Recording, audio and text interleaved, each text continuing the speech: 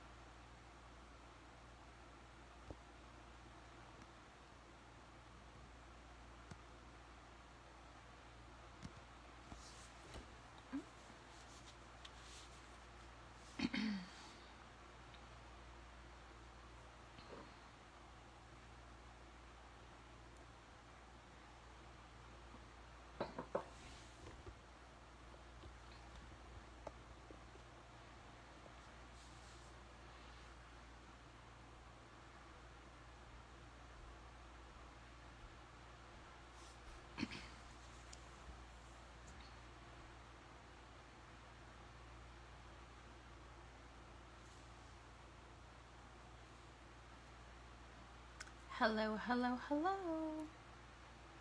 Please let me know where you're watching from. I hope you had a wonderful Sunday and a wonderful week.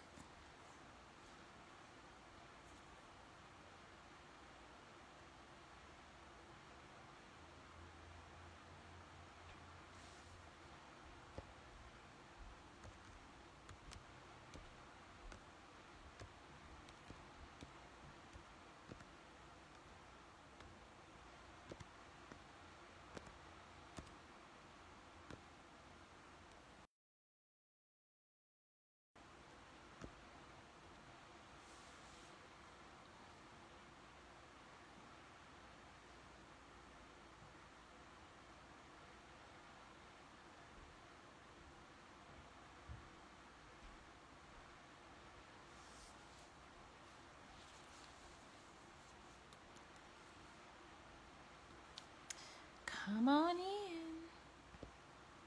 I wish I knew how to share this.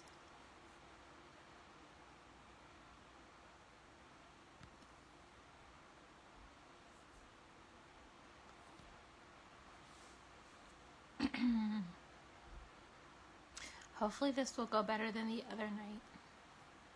And this is just a fun little filter that I like a lot. I think you guys should be able to see the title. It says Brute Beast. There are a few things I want to address, but we can still do kind of a fun Q&A vibe too after I deal with those things. But I'm just giving you guys some time to come on in.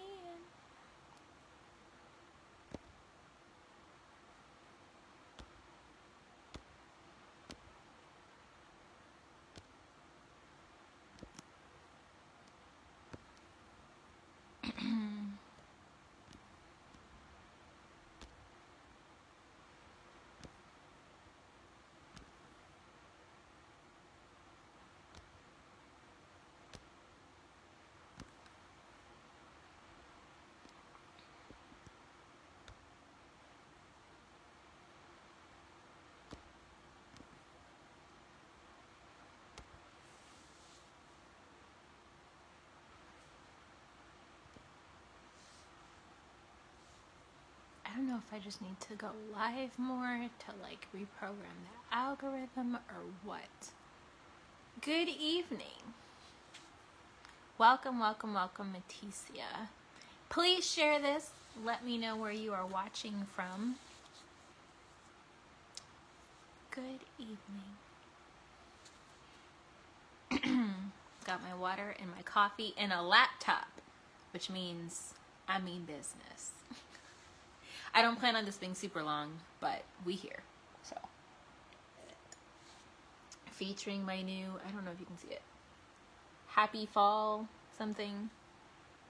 Happy Fall. I got it from this wonderful store called Pop Shelf. It's like right next to the hotel. I am in love with Pop Shelf. I don't know where Pop Shelf has been my whole life.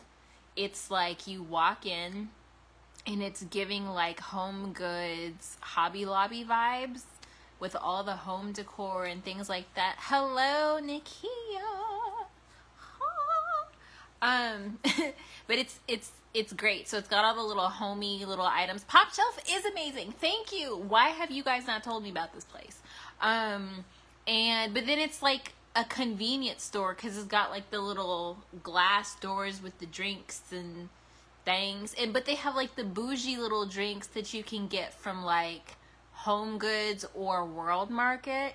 But then you can go and pick up your toiletries on the other side of the store. It's amazing. And it's like Walmart prices. I was like, can we order online from this place? And they were like, yes. I was like, this is amazing. It's amazing. I love it. Because I was like, what is this place? Let me just go in here. Woo. Yes. I have been disciplined. But it's just like, you know, when you need to replenish certain things. Because I don't want to go to Walmart. I'm not anti-Walmart. I actually like Walmart. I am not a Walmart / Target person. They have really great muffins at both Walmart and Target, I might add. And I love muffins. Okay. But if a Pop Shelf is right there, why Instacart? And pay more, or why go into Walmart? Because that's just the whole... You have to prepare your mind and your spirit. Does anybody... Can I get a witness in the room? You have to prepare your mind in your spirit to go into Walmart. So I just... no. But bless the Lord. So let me know where you guys are watching from. Yeah, the muffins that I like are like the blueberry streusel, or just the plain like cinnamon streusel muffins from Target. But slap your neighbor and say but. Walmart has these orange cranberry muffins. And they're amazing. They have other muffins too, but those are my favorite. So yeah, and I'm sure they have blueberry as well, because who doesn't have blueberry muffins?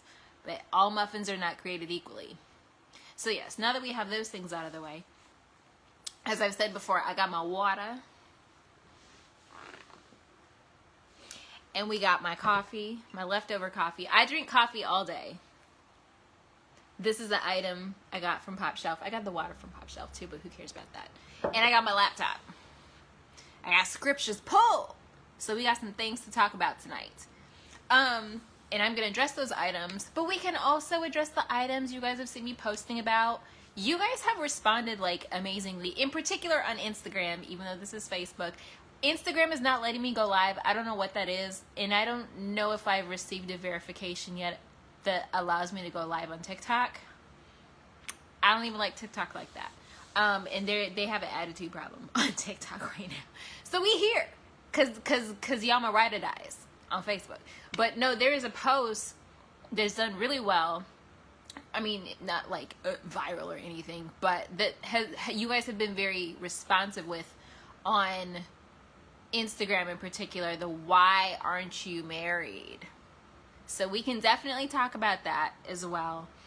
But I want to deal with these brute beasts. So before I get out of pocket, I don't want to get out of pocket. So I need the saints praying. Let me know where you're watching from. Type in the comments. Share it in your timeline. Send it to some people you think will want to watch. But let me pray. Because what I don't want to be is in my flesh. I don't want to be a brute beast. Okay. So Father, in the name of Jesus, we thank you for tonight. I thank you for the opportunity and the technology to be able to go live in el nombre de Jesus. So Father, I want you to be pleased. Don't let me talk crazy, Jesus. Put the call to my lips, Lord. Put it to my lips, Jesus. But let me say what needs to be said and what is beneficial to be said to the body of Christ in the name of Jesus. So we bless the Lord. We thank you that the people who need to see this will see this, and the people who don't won't. We bless you. We glorify you. We magnify you. In Jesus' name, amen. Hey, Bishop. Bishop Sean. How you doing? Thank you, Lord. Y'all know I need a little extra help sometimes. Brute beast. I don't know if you guys have noticed a theme for the past couple weeks or so, a few weeks maybe. I've been posting when I address certain subjects. Let me know where you're watching from. Drop it in the comments. We got Nashville in the house. Yay! I've been sharing a passage from the book of Jude. Y'all know there's only one chapter, just verses. And then also a similar passage from 2 Peter 2. So I want to start with those. We're going to go in chronological order. Well, not chronological, but in book order. We got Petersburg, Virginia in the house. Yeah, so I'm going to start with 2 Peter 2 and at verse 10. And it starts in the middle of a sentence. But, wait a second. Yeah, it starts in the middle of a sentence. But I'm going to start, I'm just going to start at verse 10. 2 Peter 2:10. And especially those who walk according to the flesh in the lust of uncleanness and despise authority. I don't know why this light is so bright. I'm sorry. I'll try to not get too close. Maybe that's what it is. Okay. And despise authority. I want you to hone in on these words, okay? And verse 11 says, wait a second. Let me just start over. Okay. And especially those who walk according to the flesh in the lust of uncleanness and despise authority. They are presumptuous, self-willed. They are not afraid to speak evil of dignitaries. And I'm reading from the New King James, which is my primary. The footnote on dignitaries here. My Wi-Fi is being a little slow. When I clicked it, okay, it means glorious ones or glories. Okay, so that could even be a lot of this context is talking about angels, even fallen angels. Okay, so this means they're not afraid to speak evil of dignitaries. It doesn't say what type of angel or what type of dignitary. It just says it's a dignitary because there's dignitaries on both sides.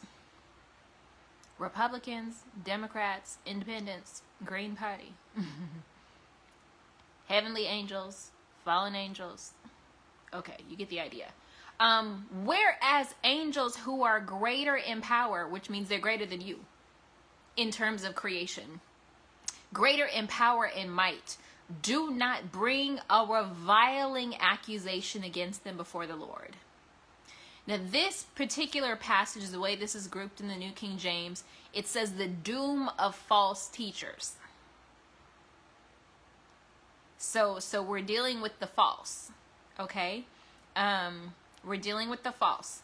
Now, it goes on to say when it addresses the depravity of false teachers, starting in verse 12, but these, like natural brute beasts, made to be caught and destroyed.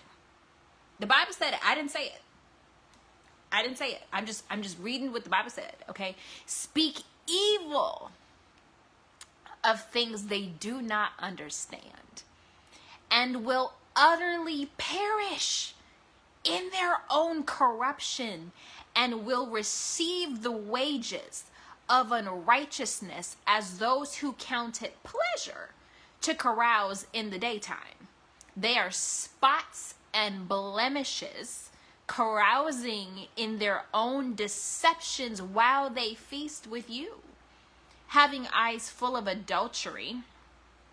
Let's check the footnote there. The footnote says an adulteress. Okay. So that could be literal, that could be spiritual. Okay. Having eyes full of adultery and that cannot cease from sin, enticing unstable souls. So there's a type of person who is drawn to these brute beast false teachers. They're unstable souls. We're going to address that a little later, okay? We're still in verse 14 of 2 Peter 2. They have a heart trained in covetous practices and are accursed children.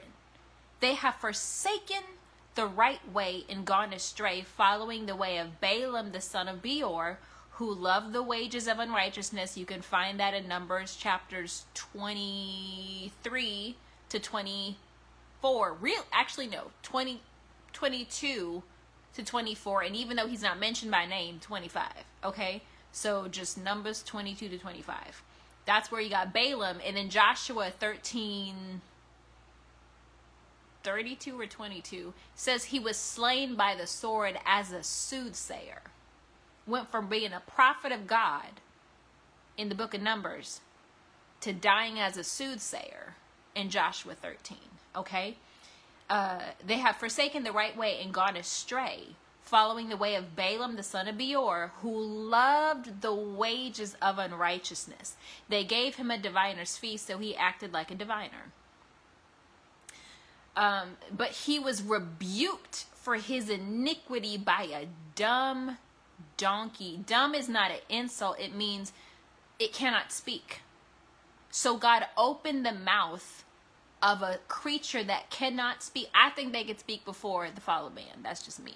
But at this point, donkeys ain't talking. Okay?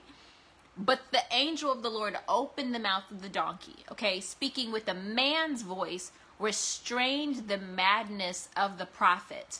Verse 17 says, these are wells without water, clouds carried by a tempest, for whom is reserved the blackness of darkness forever.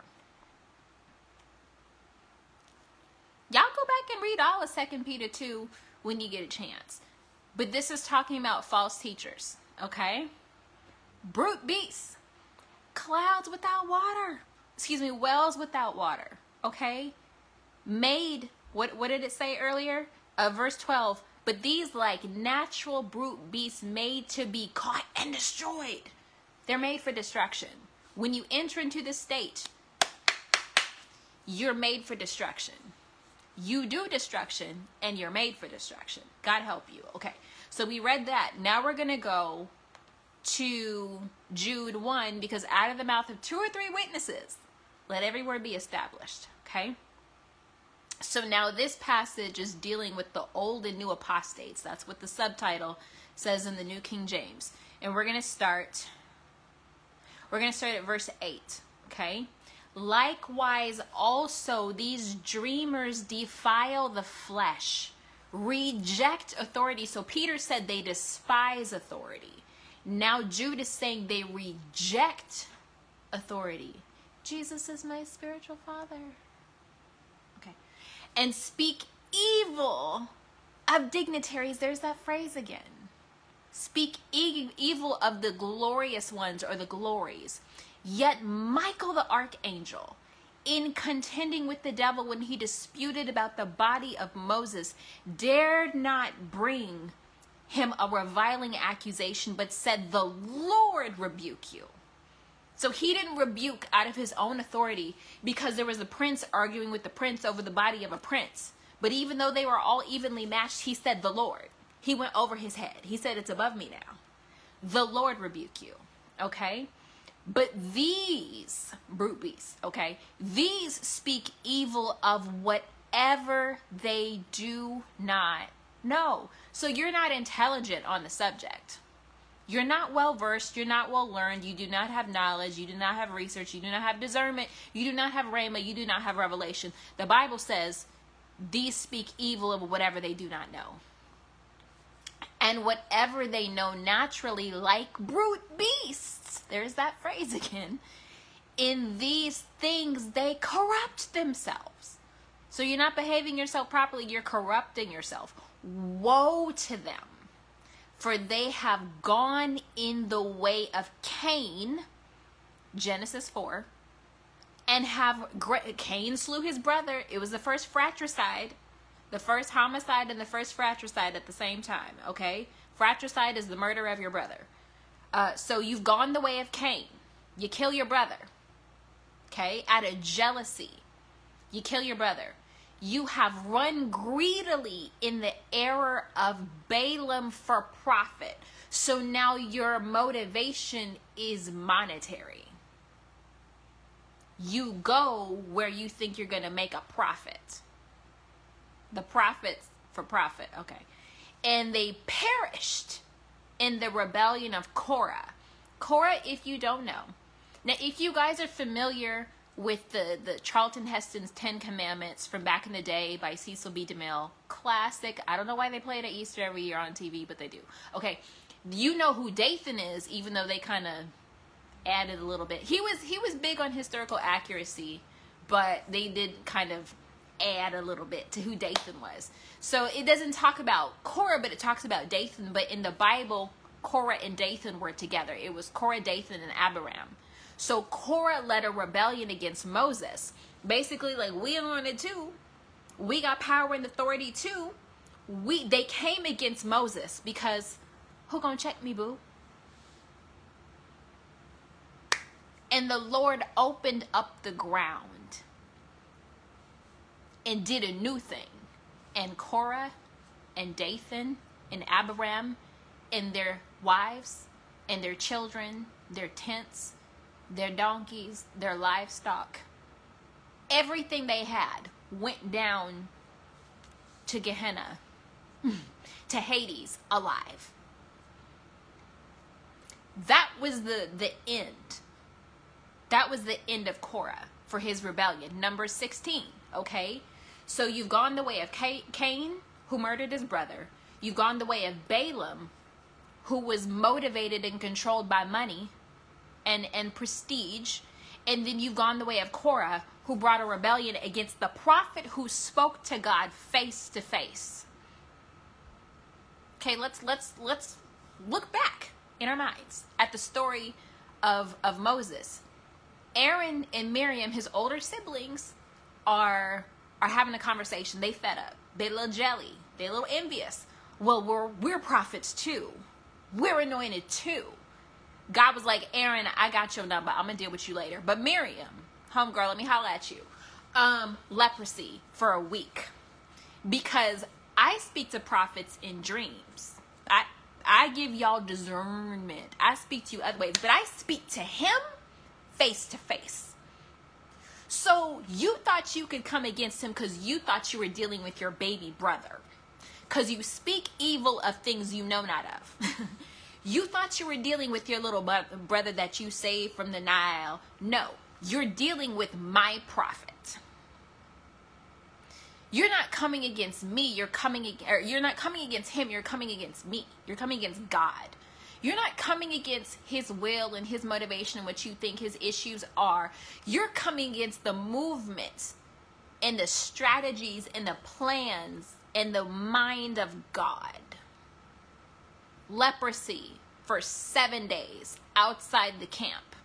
And that was his sister, who was his intercessor, who was feeling herself a little bit too hard for the moment.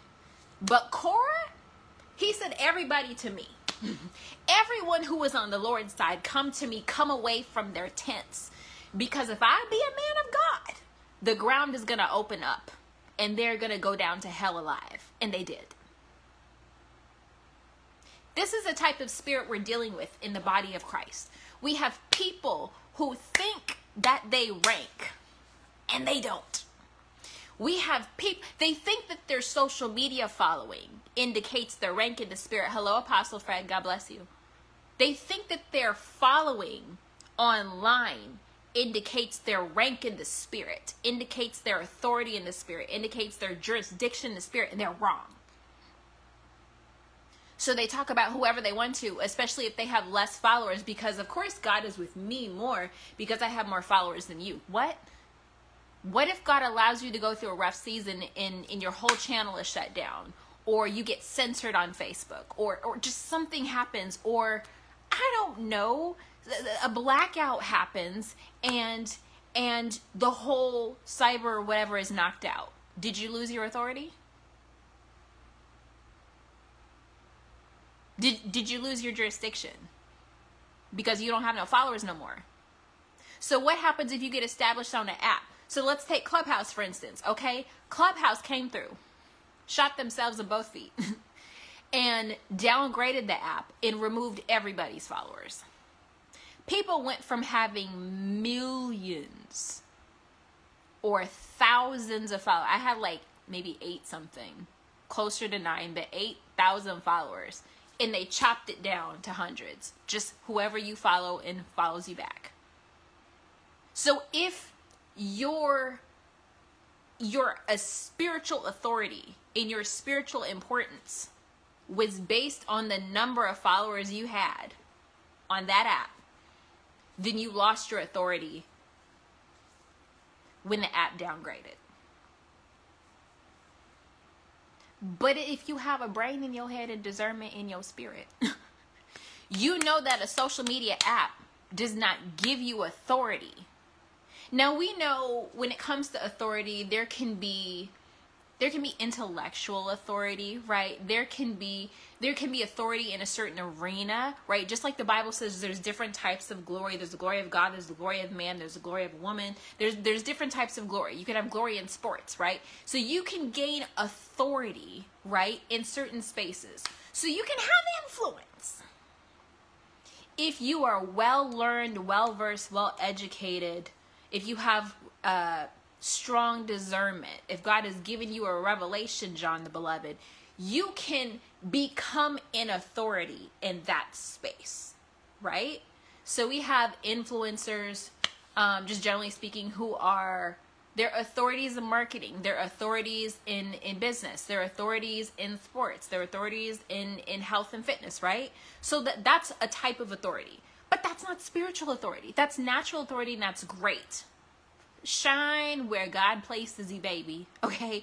Do what he put you here to do. But that does not reflect your spiritual authority and your rank in the spirit.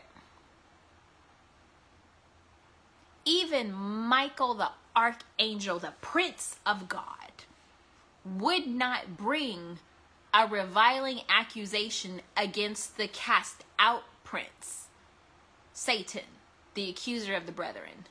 So when we see people bringing reviling accusations, when we see people bringing judgment after judgment, and you have to understand there's a difference between a righteous judgment and an unrighteous judgment.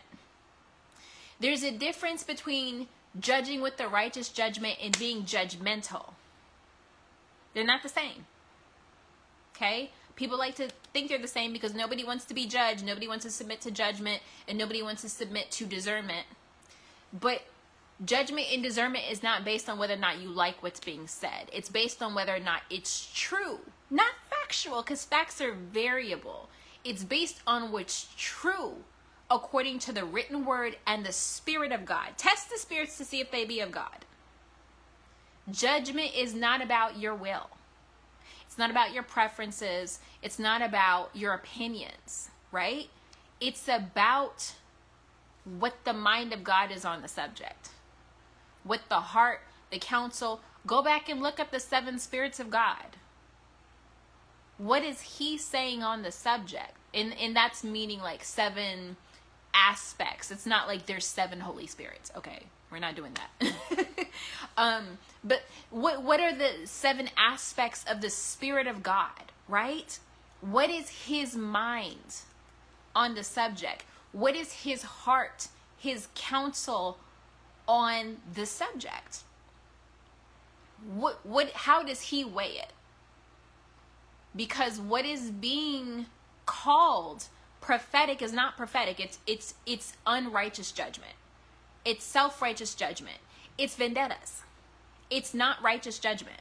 Okay? So I already read to you 2 Peter 2. We already covered Jude 1. Out of the mouth of 2 or 3 witnesses, every word is established. Okay? Oh, they're doing the work of the prophets. Let's okay, because the fivefold, generally speaking, has an assignment. Okay? Somebody, it was 2 Peter, I believe, that talked about the people who are drawn to these false teachers, these depraved teachers. And please like this and share this and comment and send people to join us. Okay? 2 Peter talks about unstable souls. These are the ones who are drawn to these, like a moth to the flame, right? Like a moth to light. They are drawn to these depraved false teachers. Paul at one point, I think it's somewhere in 2 Timothy, he talks about gullible women. Now, this is not a mark against women. This is a specific thing he was dealing with. But those are the ones who are susceptible to those types of false teachers and false ministers, right? There's always a particular type. So if you're gullible, why? If you're unstable, why? Let's focus on the instability. So if you're saying, well, I'm a prophet and this is what God has called me to do, what does the Bible say about the fivefold? Okay? Ephesians 4:11-16, this is like the cornerstone of the fivefold and what their mission is, how they operate, what their purpose is, okay? And he himself, Christ, the chief cornerstone, gave some to be apostles, some prophets, some evangelists, and some pastors and teachers for the equipping of the saints for the work of ministry. Pause. What equipping are you doing? I know you're nitpicking. I know you're critiquing. I know you're reacting. I know you're casting allegations and accusations. But what equipping have you done? How have you helped the body of Christ? Legitimately. What is your niche? What way has the Lord equipped you to equip us? Right? So if you're not equipping or training, you're not a prophet. Okay? Now you might be called to be a prophet. But being called to a thing, being prophesied into a thing is not the same as being the thing. Okay? So that's verse 12. Okay? For the equipping of the saints, for the work of ministry. The next part of that is for the edifying or the building up of the body of Christ. So if I'm constantly attacking, constantly nitpicking, who is being built up? Who is being built up? Because there is a time to tear down. There's a time to call out. There's a time to do what the prophet said, cry aloud and spare not. But who have you built up? I'll wait. Who have you built up? Who have you made stronger in the Lord? Who have you given resources to that has made them better in Christ? Okay? Equipping and training. So equipping and edifying. Okay? Verse 13. Till we all come to the unity of the faith. Pause. The purpose of the fivefold is to equip and edify so we come to the space of unity. We don't stop until there's unity. So we do take the word in context. We do take the word in full. Jesus said, I didn't come to bring peace. I came to bring a sword. But he's talking about who's him versus those who are not his. Later, I believe it's Paul who talks about, I'm paraphrasing, how there must be factions among you. There must be divisions to show who is approved of God and who is not. Right? We see kind of a showdown of this with Paul. I want to say it's Acts 19, where, Paul is doing strange miracles. He's doing peculiar miracles. Demons are being cast out. The sick are being healed. All manner of miracles are breaking out, right? Because people, the cloths and the handkerchiefs and the things like that, they're taking them, they're being healed, right? So then the 7 sons of Sceva are like, we're exorcists. We got this, right? Okay, let's try. Come out in the name of the Jesus whom Paul preaches. Then demon said, Jesus I know. Paul, we got Paul in the record. Paul is a problem. Okay? Who are you? Because hell recognizes rank. Hell recognizes efficacy. So when we're in the body of Christ, the moment we become saved, it's not just the body. We are a body. But it's not just the body. It's a military body. Marine Corps. Corps means body. It comes from the Latin word for body, right? You are part of a military body. In the way that you rise through the ranks is through your decorum as well as your achievements. It's a meritocracy. You work your way up. This is not the Great War. This is not the early seasons of Downton Abbey where you just get a rank because you're a gentleman. No.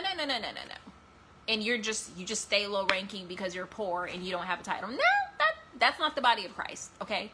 That's not even how regular military works these days, okay? You rise through the ranks. You gain rank by being in order and proving yourself. Okay? And when you run off and do what you think is right in your own eyes, read the book of Judges, you might get court-martialed. Because you thought you did something wonderful. And you thought you did something you had the right to do and the ability, and you may have even had the ability to do it. But then your superiors come and they put you in the clink overnight. They court-martial you, or you get in some sort of trouble because what you thought was a good thing, what you thought was a necessary thing, actually risked lives. And you got out of order and you did your own thing. So you stepped out of rank. You disrespected the rank and the authorities that be because you knew better. If you guys, I'm sure there's nobody here. Y'all know I'm a hardcore Tolkien fan. Okay, I love C.S. Lewis and I love J.R.R. Tolkien. Okay, Lord of the Rings. Okay, if you are a diehard Tolkien fan, you've read the Silmarillion. Now, both C.S. Lewis in the Chronicles of Narnia and Tolkien in the overall Middle-earth writings, History of Middle-earth, both utilize music to demonstrate creation. Okay, with Tolkien, when I think it's called the Song of the Ain or whatever. Okay, the song of these heavenly beings, right? This is how creation comes into being. So you have, I think his name is Manwe, who's like the god, Jehovah, in this story. And then you have this other one, what is his name? Melkor. And I'm probably getting the specific names of when they're used mixed up, whatever. So you have Manwe and Melkor, okay? Melkor thinks he can do better than the melody that Manwe has put in place. So he breaks away from the melody and creates discord. That's how they illustrate what Satan did. Because Melkor is the type and shadow of Satan. Sauron is like a lesser version down the line. But yeah, so you create discord. We're supposed to be in unity. Ephesians 4:13. We're supposed to be in unity. We're supposed to be edifying and equipping until there's unity, till we all come to the unity of the faith. But you're creating discord. You're creating strife. You're creating contention. I love the way Apostle Ryan Lestrange describes strife. Strife is a portal, because the Bible says where strife is, there's every evil work. So you become a walking portal of strife. But you calling yourself a prophet. Now you might be a prophet. I'm speaking generally. You might be a prophet, right? But you're not acting like a prophet, and you're not doing the work of a prophet. You're creating discord in the body of Christ, okay? So till we all come to the unity of the faith and of the knowledge of the Son of God, to a perfect man. And this is not saying we're perfected, but we're being perfected as a body, right? Perfection in Scripture is not what we think it is in the natural. It's not perfectionism. It's striving toward holiness. It's being righteous, right? So it's what the body says. Welcome to those of you coming on. Please share this. Let me know where you're watching from. So this is the purpose, right? To a perfect man, to the measure of the stature of the fullness, not of you. Not the fullness of what you think is right. the fullness of Christ. We got Jacksonville in the house. Whoop, whoop. I used to live there. Okay. To the fullness of Christ. So the fivefold, apostles, prophets and evangelists, prophets and apostles in particular, all the fivefold, yes, but prophets and apostles are supposed to work together, not do this. Okay. And while there's different ranks among prophets and apostles, generally speaking, apostles outrank prophets. And I'm a prophet, okay? They outrank us. Y'all found me. Y'all found me when to show up the other night, okay? I'm grateful that you're here, okay? Because I tried to go live on Friday, and y'all tried to play me, okay? But yes, so there are ranks to this thing, and you know, the saints and the ain'ts on TikToks, where's rank in the Bible? Can you read? Real question. Can you read? Okay, now that you can read, check. Can you see the forest for the trees? Because a lot of y'all see trees and don't understand that it's a forest. It's called context. It's called reading for context. I read to you 2 Peter 2. I read to you Jude 1. If you don't see the rank indicated all throughout that, especially when it's referencing Michael and Satan arguing over the body of Moses, a prince arguing with the prince over the body of a prince. Rank. Okay? Y'all don't like that? Go to Zechariah 3. You see the former high priest on the mountain of God who had been cast out, Lucifer, right? Who has come to accuse the current natural high priest, Joshua. And because there's nobody higher on the earth, here comes God and says, Satan, the Lord rebuke you. How are you the Lord saying the Lord rebuke you? But even the Lord God Almighty said the Lord rebuke you, Satan. I don't even know how to explain that. Like, he rebuked the high priest, the ex-high priest in heaven who came against the high priest on the earth. Now, here's the thing. Satan had a legal right because his garments were filthy. Joshua's garments were filthy, right? And so God said, Satan, the Lord rebuke you. Now change his garments to remove the accusation. Now that's a different topic. Y'all know I like to teach on garments. I'm not doing it. I'm not teaching on filthy garments tonight. Maybe later in the Q&A we can cover that. I love it. Okay. But the point was rank. Rank matched rank. Okay. No, you can be demoted in rank, but there are still generals in the body of Christ. We saw one die at the end of the year. There were people who have attained to general rank in the body of Christ. Some of them are retired. Some of them, I was watching an episode of Blue Bloods the other day, and I love the Blue Bloods, right? Jamie Reagan tells a cop who's been caught up in some, I forget what he did, but he says, I'm either going to expose you or you're going to turn in your papers today. You're going to resign today. And keep your dignity. Some of these people need to resign and keep their dignity. Keep your rank and sit down. Okay? In the name of Jesus. Bless the Lord. Look out for your own, okay? At this point, look out for your family. Because you have a family, probably. You probably have a wife, children, grandchildren, depending on what you built, who you are, or maybe a husband, right? Maybe you're a woman, right? So whatever the situation is, some of these people need to sit down. Retain your rank. But my point is, while you can be demoted if you're still active, right? Or maybe if something really egregious happens, you generally don't lose your rank. You may no longer be relevant. But we honor you for the rank that you've attained to. Thank you. Give honor where honor is due. That's what the Bible says, right? Thank you for what you have brought into the body of Christ. We can't have you at the table today because this table is for the pure. But if there's fruit worthy of repentance, we would love to restore you and be reconciled to you.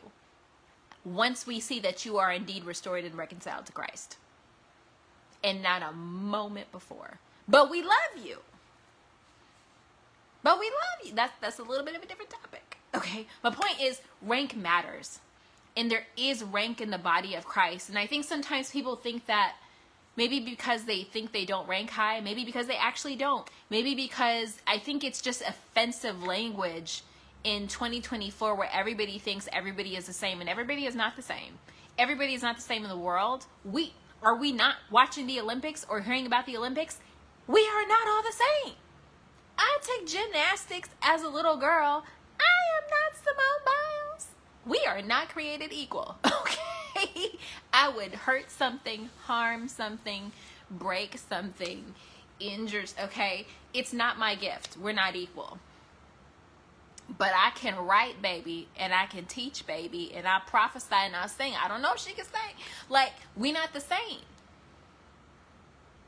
Okay? But if I try to go over and start doing gymnastics, we about to see who outranks who. It won't be me, okay? So I'm not a swimmer, okay? I hate running. My daddy was a runner. I hate running. The only races I was in were the ones they made you be in grade school, maybe in college. No. Okay, we did have gym class at Oral Roberts University, to my great chagrin. We did not get along, okay? So there's different ranks. It should not be offensive if you're in your lane. It should not be offensive if you know your identity in Christ. It should not be offensive if you are confident in who you are, in whose you are, in what he has given you to do in the earth. But because people are trying to keep up with the Joneses, they don't like the discussion of rank. It's biblical. Does the Bible need to come out and say rank is biblical for you to recognize that it's all throughout the Bible and that it is biblical? Like, do we not see the titles? He's given some apostles, some prophet, everybody a prophet. Are you? Because the fruit we just read about in Ephesians 4, I don't really see it. No, maybe you're becoming, okay? Hashtag becoming. Maybe you are becoming a prophet. But there's still a difference between saying you are called to be a prophet, that you're a prophet in training. You're, in the Bible, what they were called in the Old Testament was the sons of the prophet. The sons of the prophets. It could have maybe been literal sons, but it's dealing with the school of the prophets. So all them people who was following around Elijah before he left where Elisha was, taunting Elisha kind of, school of prophets. They were in training. They were in training to be prophets, right? The book of Proverbs is a book of instruction to royal princes, to princes. Royal princes is what's the word? It's repetitive. Okay, it's a book of instruction to princes. We could throw in nobles, okay? Because eventually somebody's going to become noble. Down far enough in the bloodline, right? It's a book of instruction. It's a book of guidance from a king to a future king. From a king to his sons, to princes. This is how you govern yourself. It wasn't written to us, ladies, okay? It benefits us. It behooves everybody to read the book of Proverbs. I'm telling you specifically, the specific audience was David to Solomon. And probably David to all his sons, but because we know the wisdom books are attributed to Solomon, obviously, okay? So you have to recognize aspects. It wasn't written to everybody. Well, I'll leave that alone, okay? So we're still dealing with the purpose of what we're put here to do. Prophets, leaders, ministers, minfluencers. And I say minfluencers, y'all should know by now, that's not a bad thing. I'm a minfluencer. Okay, I'm not a big one, okay, but I am a minfluencer, and that's just the word I coined for ministers who are influencers. There is nothing wrong with that. Social media, it makes up a lot of the world we live in, right? There's nothing wrong with that. How you do it, though, matters, and the motive for doing it matters. If God sent you, great. If he didn't, or if he sent you but you deviated, not great, okay? So now we're in Ephesians 2:19-22. Now, therefore, you are no longer strangers and foreigners, but fellow citizens with the saints and members of the household of God. We're a household. This ain't Hogwarts where you got Gryffindor over there and Slytherin over there and whatever the other ones are. Like, that's not what this is. The tribes of Israel were still one family. They were still all brothers, right? They still had one father, Jacob. We have one father, right? Okay, whatever your denomination, affiliation, organization, fellowship is, we are one, right? We're not dueling churches. It's not your gang versus my gang. Like, that's cultish behavior, okay? That ain't him, okay? So we are fellow citizens with the saints and members of the household of faith, household of God, having been built on the foundation of the apostles and prophets, Jesus Christ himself being the chief cornerstone, in whom the whole building, being fitted together, grows into a holy temple in the Lord. So when we are in unity, we are operating and growing together as the holy temple of the Lord. In the Lord, right? In whom you are also being built together for a dwelling place of God in the Spirit. How is God dwelling in us when we to our brother? Because again, the boys, the apostles, Peter and Jude said, you went the way it came. Cain killed his brother. Balaam went after a prophet, but the prophet, he received the diviner's fee to bring a curse on Israel. And because he was not able to verbally go and curse Israel through enchantments or whatever, the Lord would overtake his spirit and he would prophesy. He was literally possessed by the spirit of the God. And he prophesied. He's the one who said God is not a man that he should lie, nor the son of man that he should repent. Balaam said that, okay? But when you read context, right, after you've read Balaam's specific story in Numbers chapters 22-24, you go over to 25 and you see somebody succeeded in their plot. They chose a different method. So he became a snare to Israel because they got Midianite and Moabite women, because it was the King Balak of Moab, I believe, who sent the diviner's fee, right, to seduce Balaam to curse the children of Israel. So Cain committed fratricide, the murder of his brother, okay? Then you have Balaam, who intentionally placed a stumbling block to bring destruction. And what happened was, when they sent the gorgeous women from Moab and Midian, they sent the sisters in, okay? And this adulteresses and we just gonna call them harlots, okay? The harlots seduced the people of God into spiritual harlotry. So it went from natural harlotry to spiritual harlotry, because Balaam said, I can't curse them, because whom God has blessed, I can't curse. I can't. He couldn't find a way. Now, he did raise that altar at Pisgah, where Moses tripped up down the line, because you got to remove the altars. You have to deal with the ancient altars. Different topic. Okay, we're going to leave that alone. And Moses couldn't enter the land because there was an altar. Okay. But no, there was a plague that struck the children of Israel, because he said, I can't curse them, but I can get them to bring the judgment of God themselves. I can get them to curse themselves. So the Bible says he became a stumbling block. He placed a stumbling, I believe it's maybe Revelation 2, somewhere in the Bible. It says he put a stumbling block before the children of Israel. And also Revelation 2, Jesus likens the spirit of Balaam. He uses almost the exact same language to describe the spirit of Balaam as the spirit of Jezebel, because it's the same spirit. It's all the spirit of Jezebel, okay? You're manipulating for your own goals and intentions, which, you know, that mission is put forth in Revelation 2, okay? So I'm a prophet. Where's your equipping? Where's your edifying? Where is your movement toward unity? It doesn't mean we don't give hard words at times, if God gives it to you. It doesn't mean that we don't give words people don't want to hear, because we have to sometimes, right? But what is your heart?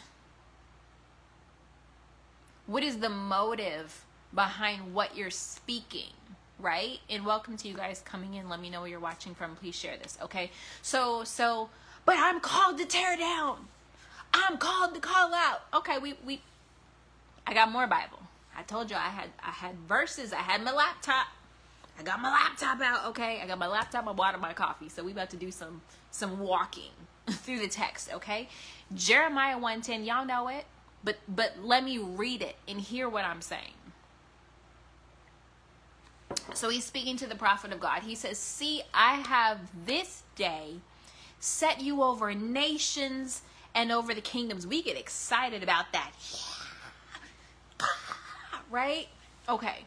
To root out and pull down. To destroy and to throw down. To build and to plant. What does this tell me? This tells me God is not sending you to root out and pull down and destroy and throw down unless he's also given you an assignment to build or edify and to plant, to establish. Believe in God and you'll be established. Believe his prophets and you'll prosper. So there should be something coming from you, prophet, where God is establishing his people and God is prospering his people, spirit, body, soul, some type of way. They should be established and they should be prospering in some way because God sent you. So the question is, did he send you? Brute beasts. Did he send you? Or are you doing things that have caused you to shapeshift and now you're something that's created for destruction? Thank you, Dr. Charlize. Welcome. We don't want you to be created for destruction. And people are like, name a name. Okay, if you know, you know. Okay? But also, y'all know me by now. You should. Okay? I don't like to name names. Why? Because you'll get stuck on a name. Well, Desiree said, because y'all be in my inbox sometimes. They be on TikTok, but be bold enough to say that. Who lacks boldness? What I have is wisdom. Ain't nobody scared. We have wisdom. Because y'all will get stuck on a name. We all do it. It's a human inclination. So y'all will get stuck on a name. Okay, let me just point at myself. Name because you are but flesh and blood. Like we all are. Okay, in most instances. And it will be hard for you to let go of that name. Okay? Other side. You can know somebody else who is operating in the same operation, in the same spirit. And it might not be the name. Because it's not just one person who does these things. It is, I can think of multiple off the top of my head right now.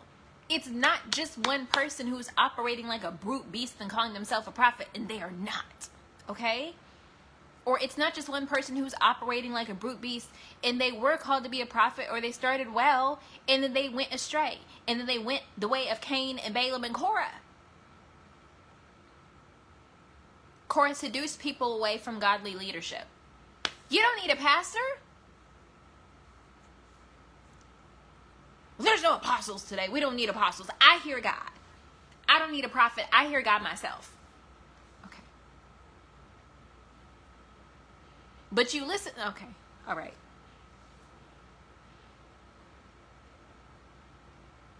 Who sent them? And what spirit are they operating in? What is the motive for their ministry? A lot of people, again, and y'all see me post about this, but posts don't get the same traction as lives and reels. Bless y'all for the reels. Y'all finally causing Facebook to pay me, so thank you. Okay, not a lot. Okay, but we're going to speak increase in the name of Jesus. It's been long enough. After 2 years of censorship, okay, we bless the Lord. But we have people who say, oh, they're a prophet. Okay, we already established the work of the fivefold and prophets.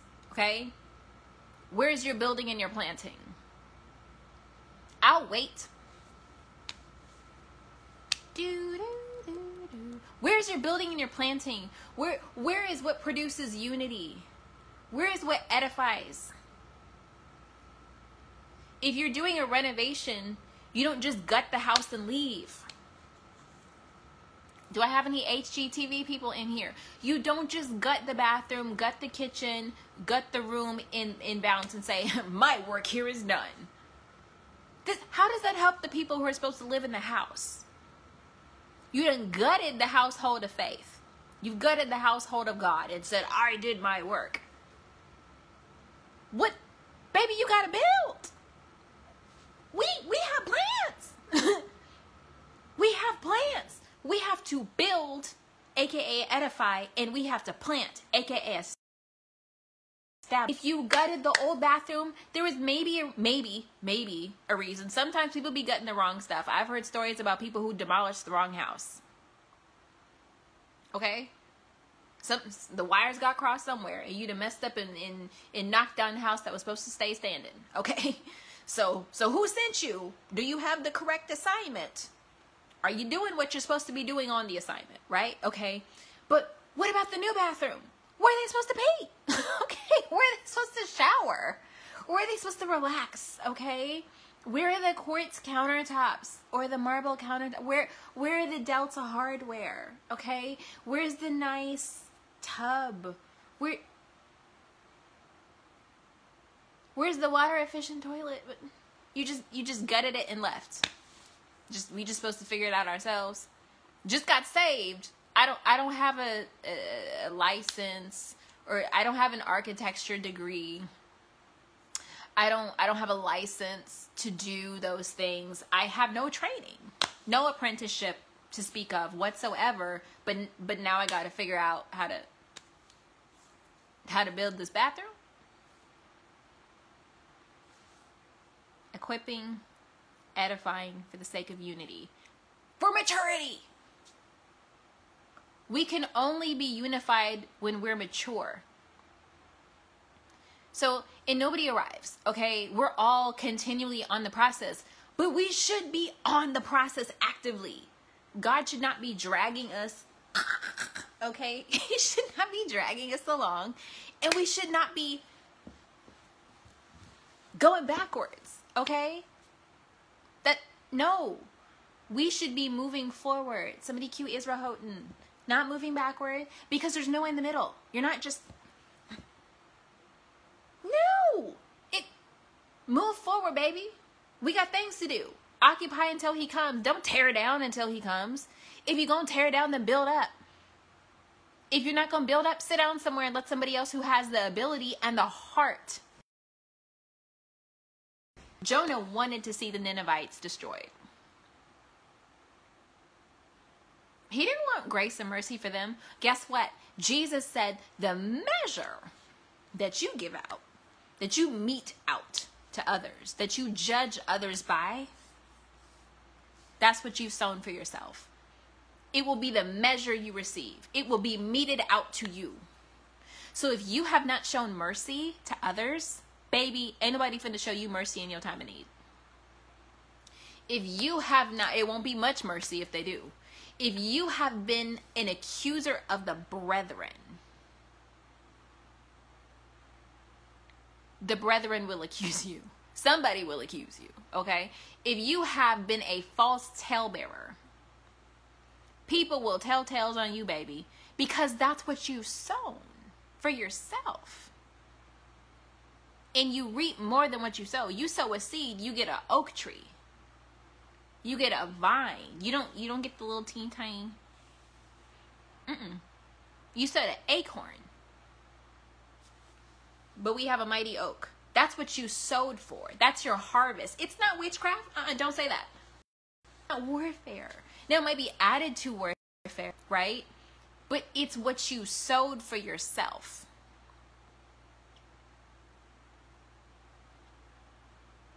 The brute beasts are made for destruction. So what does the Bible have to say about evil speaking? And some of y'all, okay, because a lot of you say, oh, it's not evil speaking, it's not slander. Okay, just because somebody disagrees with you does not automatically make them a false teacher. Just because you don't like them does not make them false or compromised. They might just not be your cup of tea. You might just not understand the season that they're in. They might be in their own process. That doesn't make them false. And by the way, a bad prophet is not the same thing as a false prophet.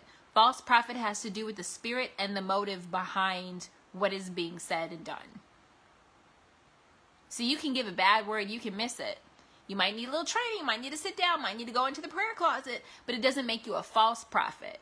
If you're prophesying to get their money and their connections, or their booty, okay, I'm sorry. If you're prophesying for your own gain, now you're a false prophet. It doesn't matter if you're accurate, because psychics are accurate. Channelers are accurate. Mediums and necromancers are accurate. Tea leaf readers, fortune readers, okay, they're all accurate. Now, some are charlatans, but some have a legitimate gift that became corrupted in their life or in the bloodline, right? Accuracy is not the litmus test of prophecy. Prophecy don't make you a prophet. I know. I was thinking about this yesterday. People are just like, oh, I heard the Lord say, oh.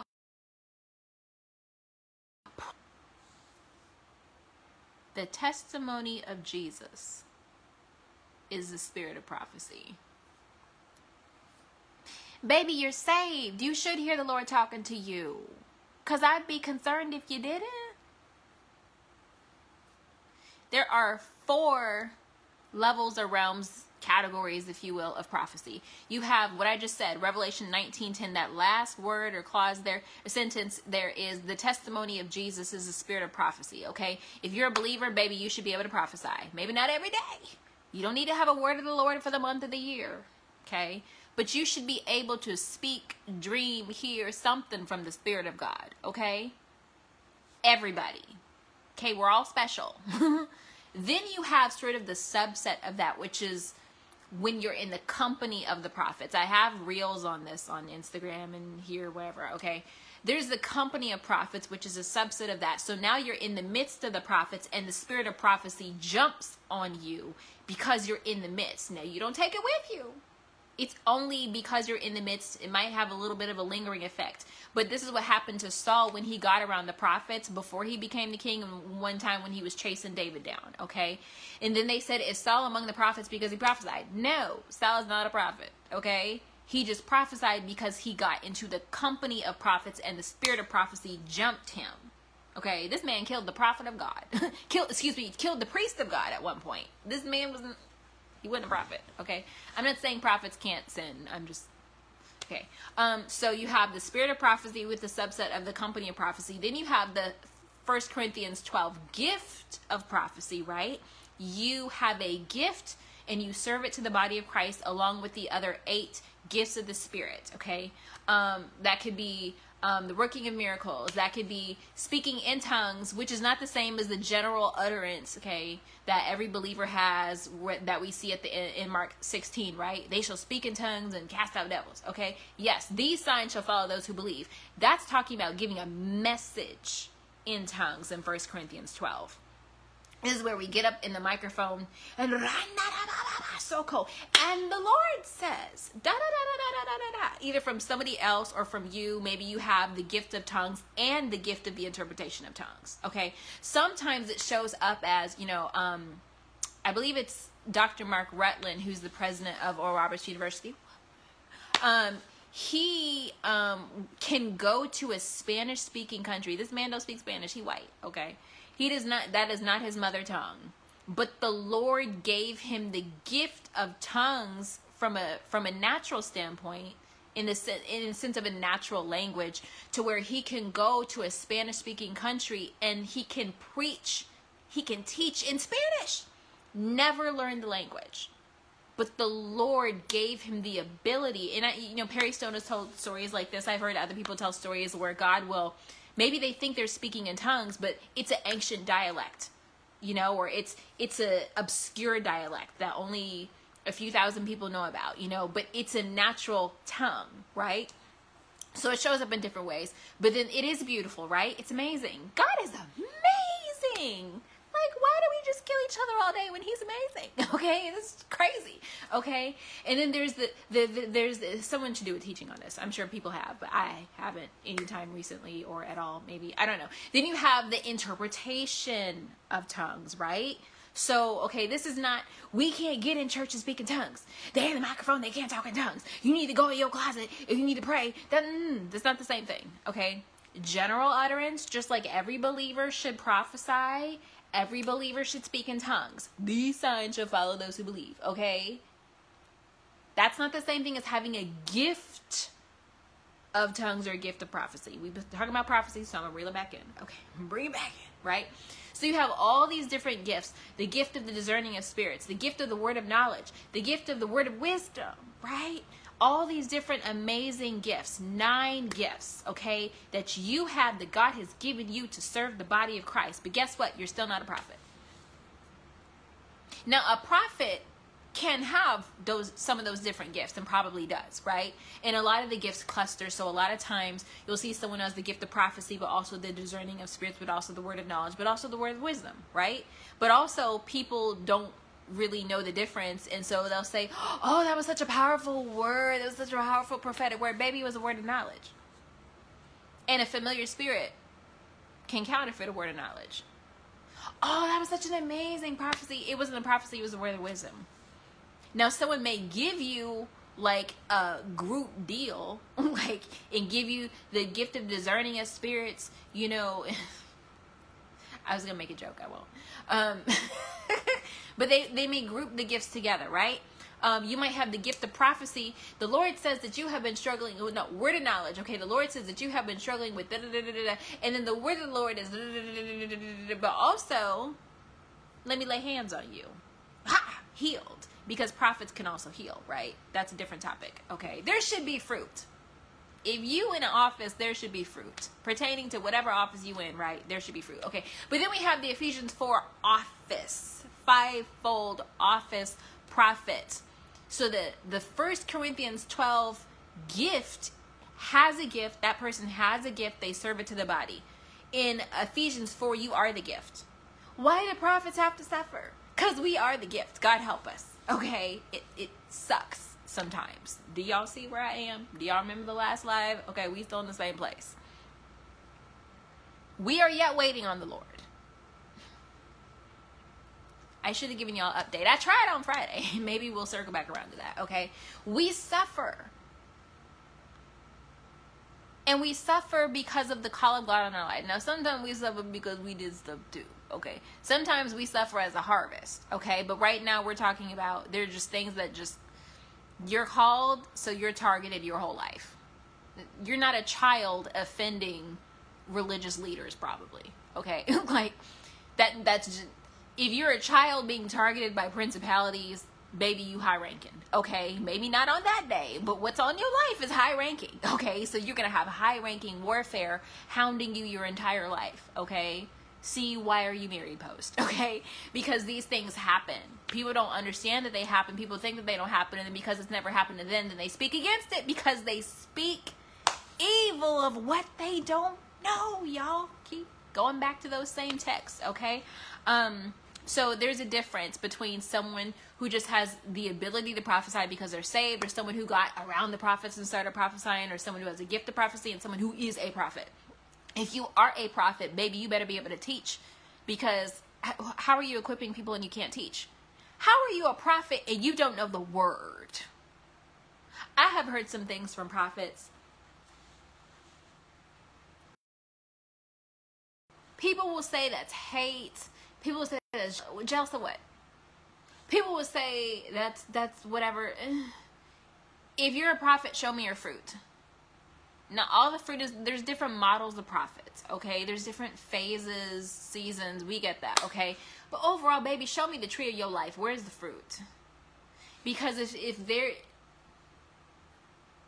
And I'm not saying you're going to be mantled as a teacher. I believe I have a mantle of a teacher as well as a prophet, okay? And my fruit speaks for itself, okay? But you should be able to train and equip something prophetically, right? Now, you can't make somebody a prophet. You can't host a school of prophets and make somebody a prophet and God ain't made him a prophet. What are you stirring up? You can't. Some of these activations are divination. Okay, I'm gonna leave that alone. We'll touch that a different day. Okay, but they're different. So stop saying just because someone prophesied, they're a prophet. No, that's how people get tripped up. And now you run it after someone who might have a gift. They might actually be an evangelist. A lot of evangelists are prophetic. They have to be. A lot of evangelists operate in signs and wonders. They're not an apostle. Now, they might be. It depends on who they are, right? But look at how they operated in Scripture. Because if we saw hardcore apostles, prophets, evangelists, teachers, pastors from the first church, from the New Testament, and now, we would be confused. We'd be calling all the prophets apostles. We'd be calling all the evangelists, everybody's an apostle, right? And you don't even know that the apostle can function in any of the gifts. They can lean into a grace, right? Based off of, on top of what, because they're probably maybe a hybrid, already, it's whatever. So we're going to go back to evil speaking, okay? Because a lot of y'all are calling stuff prophetic and it's not prophetic, it's satanic. Because accusation is satanic. Satan his title means adversary. That's what Satan means, adversary. He is antichrist, against Christ, okay? He is the accuser of the brethren, and Jezebel is his deputy. Jezebel took Naboth out because she wrote letters sent by the hand of the sons of Belial to openly accuse him, twisted things to accuse him, and he was stoned to death, and she took his vineyard and gave it to her husband because he was pouting in the corner with his face to the wall, okay? Accusation. Naboth did not blaspheme nobody, but Jezebel said that he did, and so the religious leaders stoned him because they didn't have discernment. Well, the law of Moses says, okay, but what did he do? What is the truth of the matter? Did you assess the source? Y'all really trusted Jezebel to tell you the truth? Okay, you trusted Ahab, who married Jezebel, to tell you the truth, whose father was previously the most wicked king in Israel before Ahab came along? You trusted him. Check the source, okay? So I have Psalm 140:11 pulled up, and I've got like 4 different translations pulled up, okay? The New King James says, "Let not a slanderer be established in the earth. Let evil hunt the violent man to overthrow him." The King James Version says, "evil speaker." Let not an evil speaker be established. So we've got slander, evil speaker so far. The New Century Version, NCV, says, "Don't let liars settle in the land. Let evil quickly hunt down cruel people." Y'all don't like this? Go back and read the Psalms. My Bible says the angel of the Lord will make their way dark and slippery and will hunt them down. That's Bible, okay? Same book, okay? The New English Translation, NET Version, says, "A slanderer will not endure on the earth. Calamity will hunt down a violent man and strike him down." That's descriptive, okay? And then you have the New Life Version, the NLV, which says, "Do not let the man or woman whose talking hurts people stand in the land. May trouble hurry to catch and destroy the man who wants to hurt others." Because a lot of you don't understand. You say, oh, they're a prophet. They're just exposing. You don't even know that they have a spirit of murder. You don't even know that that's a spirit of retaliation. It's a spirit of vengeance. But the Bible says, vengeance is mine, saith the Lord. I, the Lord, love justice. I will direct their work in truth. I got this. Sit down. Sit at my right hand until I make your enemies your footstool. He didn't say go and kill them or go speak judgmental words from your own soul against him, because people don't understand when you have not been through inner healing, however the Lord has healed you or allowed you to be healed, if you have not submitted to that process in your soul is in the feminine in scripture. My soul will make her boast in the Lord. The old man, your flesh, and your spirit man are male context, okay? Not gender wise, but just, okay, go with me, okay? What does this mean? Why is the soul feminine? Because the soul submits. The soul submits to whomever is leading. So if your spirit man is built up in the Lord and you're becoming a mighty oak of righteousness, Isaiah 61, right? You're in Jeremiah 17, you're the tree planted by the rivers of living water, whose leaf is not withering, then your soul is going to submit to your spirit man, right? God help you if your spirit man is involved in witchcraft or some type of foolery, okay? But we're just going to go with assuming your spirit man is godly right now, okay? You sanctified, filled with the Holy Ghost. But if your flesh, your old man who you're supposed to crucify is leading, your soul will submit and go the way of the flesh. This is why in Galatians 5, sorcery is listed as a work of the flesh. But you say, but it's spiritual. But it's rooted in your flesh. What do you want? Because the spirit of witchcraft, before it's ever a practice or a ritual, a spell, a hex, anything like that, before it's a curse, it is manipulation, which includes seduction. Manipulation, intimidation, and domination. It's lust. You're lusting after something. Lust is not just sexual, okay? Lust is, I want that. The lust of the eyes, the lust of the flesh, the pride of life. That's what people are attaining by the power of witchcraft. So when your soul is unhealed, right? Because they manifested. Oh, I manifested this. Baby, you stole it. You didn't know it, but you stole it. Now, some people did know they stole it, and they did it anyway. That's black witchcraft, okay? But the people who are not trying to hurt nobody, and they're just, I'm manifesting. And manifesting is biblical.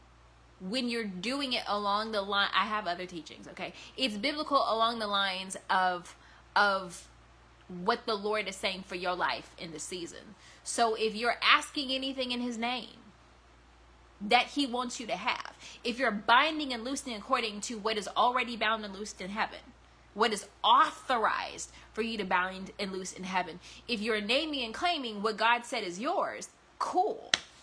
If you're not, Houston, we have a problem. And at best, you're praying amiss. In general, you doing witchcraft. You don't know it. But any will that you're trying to pray, decree, declare, prophesy, or manifest that is not the will of God is witchcraft. Your will, somebody else's will, what somebody told you to do, some cultural preference, denominational preference, witchcraft. Thy kingdom come, thy will be done on earth, in heaven, in my life. Right? As it is in heaven. Okay? So we have to be mindful of these things. So the Bible does not mince words when it comes to evil speakers. Evil speakers, gossipers, false talebearers. You know that not bearing false witness against your neighbor, that's one of the 10 Commandments. People who are not even saved recognize the 10 Commandments, y'all. But a lot of these things that we see are rooted in jealousy, in envy, and in covetousness. Jealousy hates you. It's mad that you have whatever. Envy, this is how Tiffany Buckner said it to me. Jealousy is content to hate you from afar. Envy wants to get close to you to be you. Covetousness is very similar to envy. Covetous is like envy is like covetous and jealousy put together, right? Because it hates you, but it wants what you have. So now you're squarely in the space of the evil eye. Proverbs 23 talks about this.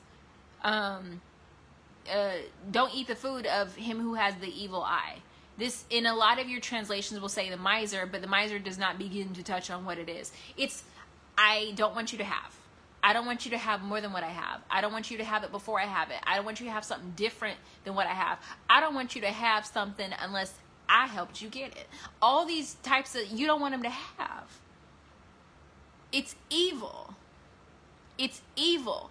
And when you are unhealed in your soul, when you're dealing with rejection, which often turns into rebellion, when you're dealing with anger and wrath, when you're dealing with jealousy and envy and covetousness and lust and strife and all these things, baby, you are the perfect highway and portal for witchcraft. You a pawn and you don't even know it. You operating in the evil eye and you don't even know it. You're sending ill wishes. See, I had to stop saying your thoughts don't matter in terms of sending thoughts, because witches know that you can send thoughts. That's why that passage that talks about the evil eye in Proverbs 23 says, as a man thinks in his heart. So you see, we pull that little line and we don't look at the context. He's saying, don't eat the food of him who hates you. Him whose eye is evil towards you. David, don't eat Saul's food, cause he been eyeing you. Cause he is jealous and envious. He literally wants to hate you. Envy turns into hatred. Jealousy is a murderer. Envy is a murderer. If you're in it too long, covetousness is a murderer. Okay. If somebody overly admires you, that'll cross over into envy a lot of times and becomes murder. These things end in a spirit of murder. And while most people will never take a physical weapon and harm you, they use that mouth. What that mouth do, okay? It kills people. That's what it does. It slanders, it smears, it gossips, it defames, it libels. It is an evil speaker. And so if you have crossed over into the territory of an evil speaker unrepentantly, we've all had moments, okay? Repent, okay? The kingdom of heaven is at hand. Every one of us, right?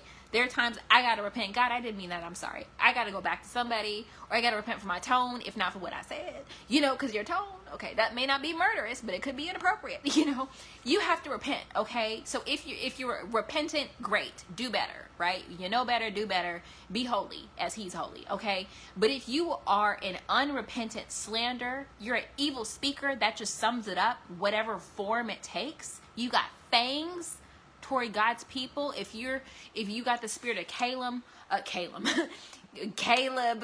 that is a nice way to put them all together. Cain and Korah and Balaam. If you got the spirit of Caleb, don't name your babies that, okay? If you got the spirit of Caleb, you're an evil speaker. You're using words to harm people. Murder is in your heart. Covetousness is in your heart, right? And so you have to deal with that, because then your works are going to be the works of the flesh, which includes sorcery and divination. So you say, oh, I saw it in the spirit. No, you didn't. Well, actually you did, but it wasn't the spirit of God. That's why you got to be careful with these dreams. All of these dreams people have, I had a dream about these prophets.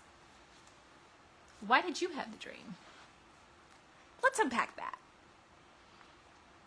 Why did the spirits in the dark familiar realm know that they could send you the dream? You want to go there? Because they knew you were going to take it, and you weren't going to test it by the word. Try the spirits to see if they be of God, because the spirit of error is the spirit of Antichrist. 1 John 4.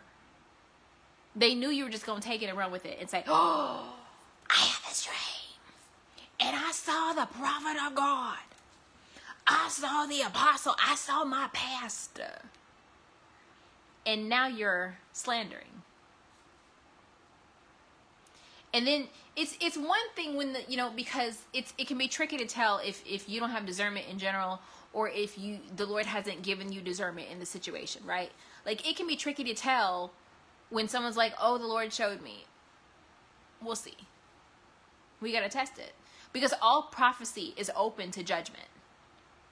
Let the prophets prophesy, and let two or three prophesy, and let the others judge.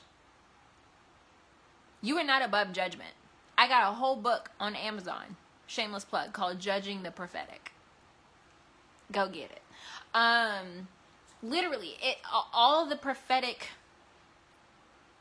stuff has to be judged righteously. It has to be tested. It has to be weighed. Because even the right word at the wrong time is the wrong word, right? The right word for the wrong motive is the wrong word. So if you don't even know the difference between the Spirit of God and a familiar spirit, if you don't know the difference between the Holy Spirit dropping something in your spirit and a demonic or a witchcraft projection, now you become a slanderer. If you're telling this to other people, you become a slanderer. You're easy pickings. I've mentioned this before about how, this was sometime last year, I was just in my bedroom, I don't know what I was doing, and I heard in my spirit, I'm going to just say Susie, that's not her name, I don't know a Susie. Susie is a witch. And she's one of my friends from Clubhouse, who's now one of my offline friends. And I was just like, what? And I just shook it off, because I was like, she's a prophet, she's not a witch. And I didn't think anything of it, really. I was like, I thought it was weird, but I didn't dwell on it, I should say. So later, when we talked, maybe a few months later on the phone, we were talking, and she tells me that maybe a few months before, she had been under attack where there were people slandering her, saying she was a witch.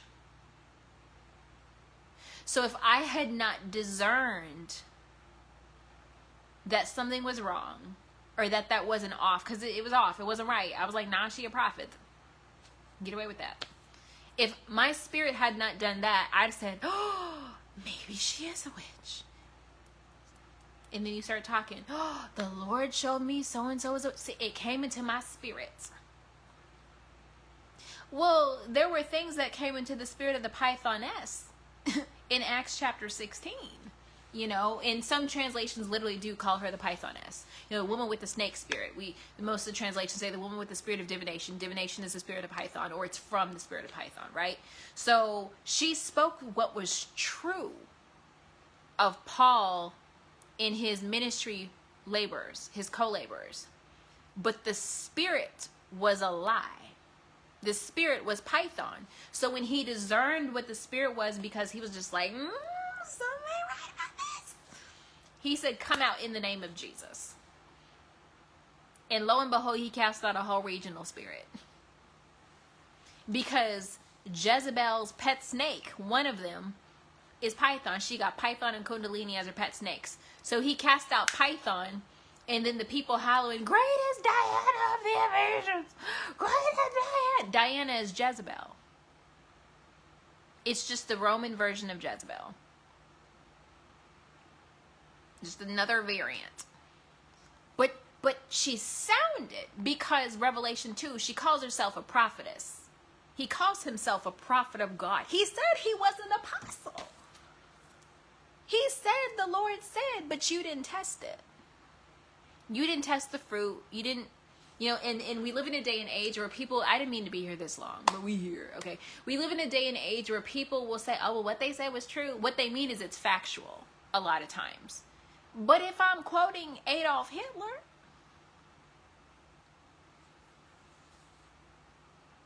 well, it's true, but it's Derek Jackson, baby. Okay, like, who are our sources, people? And why are we quoting them? And what was their motive for saying what they said? And now you, okay, all right. The future is female. Hillary ain't said that. Now, she repeated it. It was a lesbian separatist who said it. Now, are you rethinking the future is female? This is not wherever Wonder Woman came from. This is not wherever Sappho, the poetess, came from. This is not the Amazons where there ain't no men among us except for child breeding, and then maybe we'll kill them off, whatever that story is. Like, we don't do that. What is the spirit behind what is being said, and why is it being said? Okay? Because these people are not prophets. God did not send them. If he sent them, they diverted. God didn't send them. So, please, and y'all know, I will invite y'all to unfollow me. I don't care, okay? I've done it many times over the years on my social media, on my email list. Listen, if I'm not for you, if I'm not your cup of tea, if I ever teach error, please leave me. Pray for me while you leave me. Okay? If I'm not your girl, okay, not like personal relationship, but if I'm not the teacher for you, there doesn't even have to be anything wrong. If I'm just not the season, the person that God needs you listening to in the season, step away. Bye. God bless you. I mean it with my little whole heart. Okay. God bless you. Leave. Because you don't need to be here.